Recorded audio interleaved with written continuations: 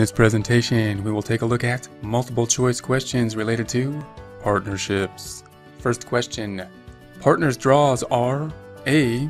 Credited draws account, B. Debited draws account, C. Credited retained earnings, D. Debited retained earnings, or E. Debited net income.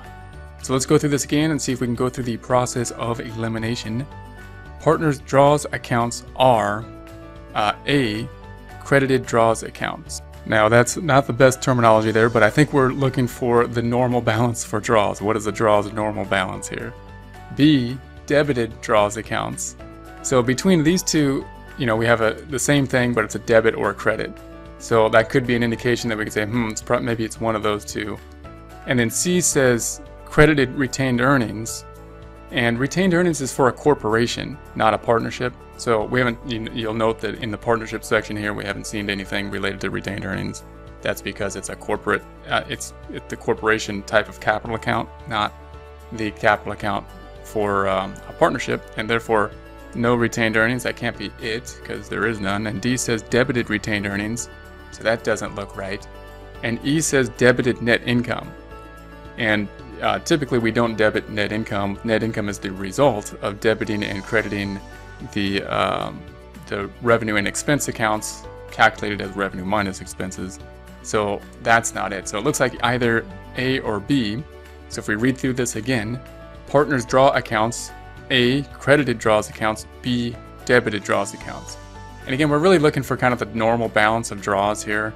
And draws are kind of funny account. They're the hardest one to really know about whether they're a debit or credit because they're kind of a contra equity account and they're not on the income statement, so we don't see them as much as we do expenses or revenue. So normal capital accounts are typically credits, and the draws account, because it's reducing the capital accounts, is actually a debit. So B is the right answer. Draws have a debit normal balance. We debit them when to increase draws, kind of like an expense, but they're not on the income statement. They're decreasing equity, but not a temporary income statement account, such as an expense. So one last time, we'll read through question and answer. Partners' draws are B. Debited draws accounts.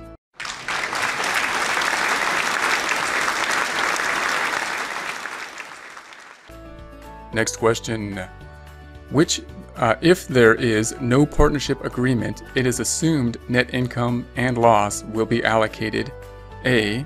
in accordance with partner capital accounts, B. based on time spent working, C. by salary allowance, E or D equally, E. based on partner vote at the end of the month. Okay, so let's go through this again. Process of elimination. If there is no partnership agreement, it is assumed net income and loss will be allocated either A. in accordance with partner capital accounts. Now that would seem kind of reasonable because the capital accounts would be reflective of the investment in the business. So you might think, man, that sounds kind of reasonable. If they didn't come up with an agreement, maybe the person who invested more should get some percentage higher, based on the ratio of the investments. So I'll keep that one for now. B says, based on time spent working. And again, you might think, that kind of sounds reasonable. But I don't know how you would actually do that, because again, you could try to use some ratio of the time that was worked. So I'll keep that for now. C says by salary allowances. And if there was no partnership agreement, we wouldn't really know what the salary allowance would be because it's not wages like income. It's really just that would be us agreeing to give ourselves some kind of allowance of the net income. So it can't really be that. If there's no partnership agreement, we can't have a salary allowance. And D says equally, and that seems like a pretty common default. That would be the easiest thing to do. So like if we didn't have any agreement, well then we must be just splitting equally, right? That would probably be the default. Then E says based on partner vote at the end of the month.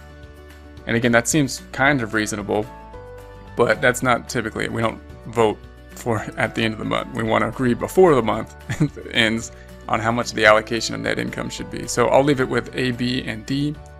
Let's go through this again. If there is no partnership agreement, it is assumed net income and loss will be allocated either A, in accordance with partner capital accounts, B, based on time spent working, or D, equally.